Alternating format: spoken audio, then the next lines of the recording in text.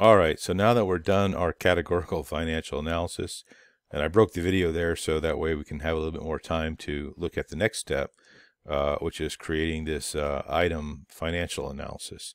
Now, again, I have some shortcuts to be able to make this really quickly, but I want to point out a few things. Number one is I've created an accumulative percent column.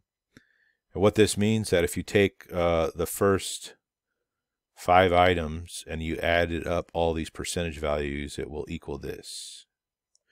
If you take all first 10 items, it will now equal this. If you take, of course, all 15 items, it will be this. So what happens is this number here represents 22% of items sold are these 15 items.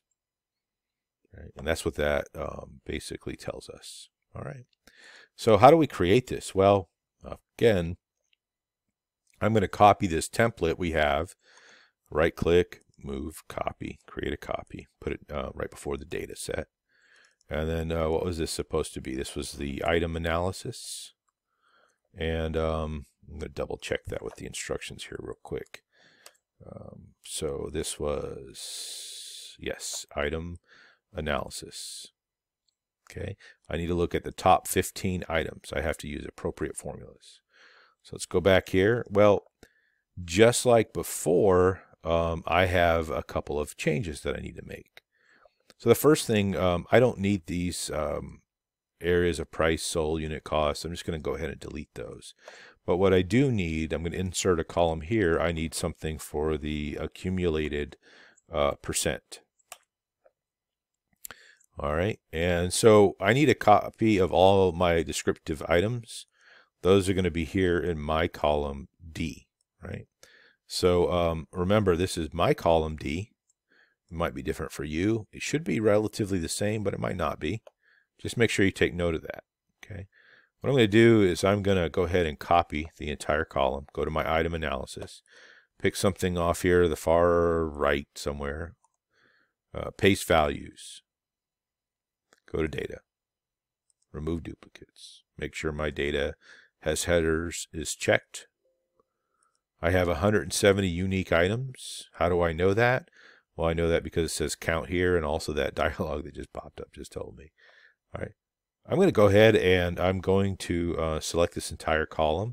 I need everything because I don't know what my top 15 items are currently. So I need to make sure that when I put them in here, that I have a means to figure out what my top 15 items were. Come over here and just delete those because I don't need that. Okay, so now I have them in here. And so I have the unique items.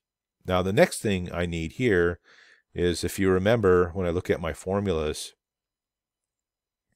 here I have a part here that is $E, which is the column, which was from the categories. Now I need this to be $D as in dog.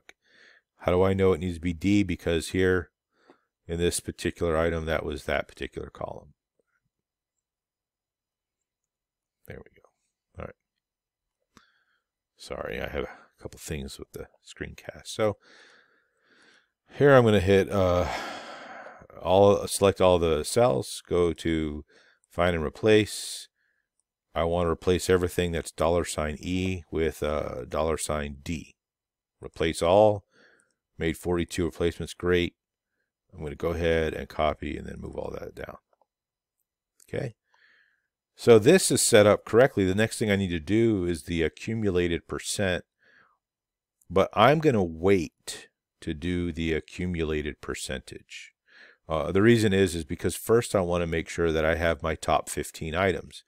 What do I know is my top 15 items? Well, simply, if I sort on count, from greatest to smallest, so from Z to A, right? And I take the first 15 items, that's my top 15 items, most likely.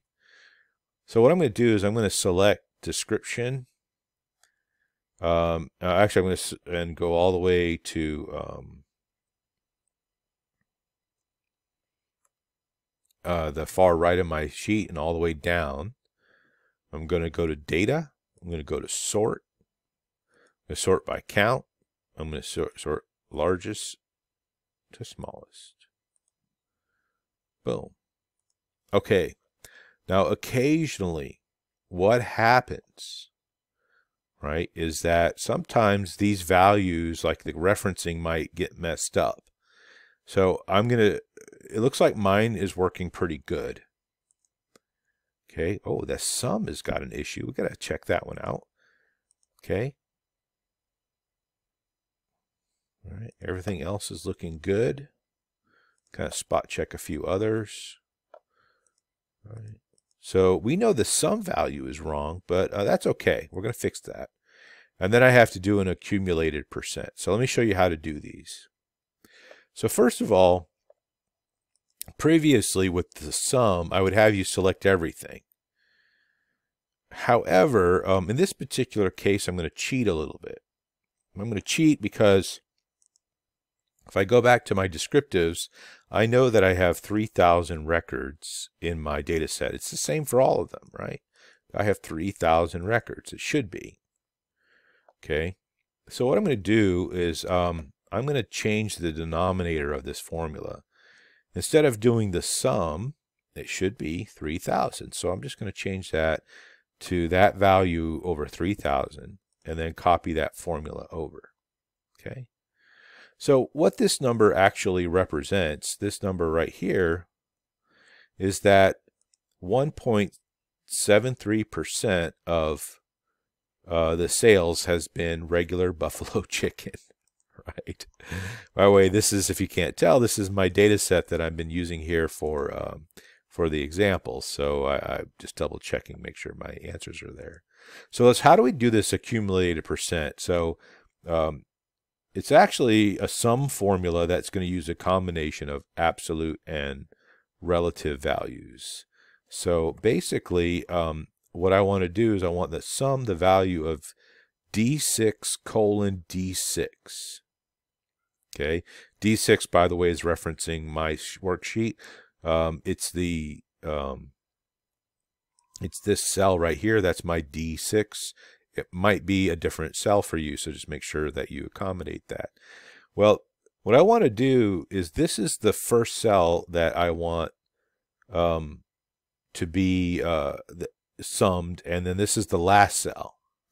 And as I copy this formula down, I want this one to stay fixed,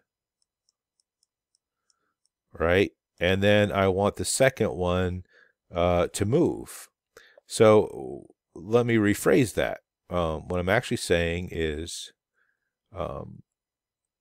this one here should be absolute, and this one here should be relative.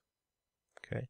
So what does that mean? I'm going to come here, select only the D6. Probably the simple way is to put a $sign in front of each one. Hit enter. Now watch what happens. Okay. So here I'm going to copy this down and take a look at what is happening. It's keeping the first cell is D6, which is this one here. And then the last cell is D13, which is this one here. So as I copy this formula further down, it's going to go ahead and do exactly the same thing. So D6 is this one here, and then D18 is this one here, and it's matching them through. Okay. So I'm going to finish up copying that formula for everything else. Now the last thing I need is the top 15 items. So I'm going to select these top 15 items. Something to check is my count here is 15. All right, so I'm going to actually, just for simplicity, I'm going to insert a space, and I know that those are my top 15 items. And let's make sure I change save my work. Please save my work. Save your work. There we go. I think we're about ready. I think that's how you get it done.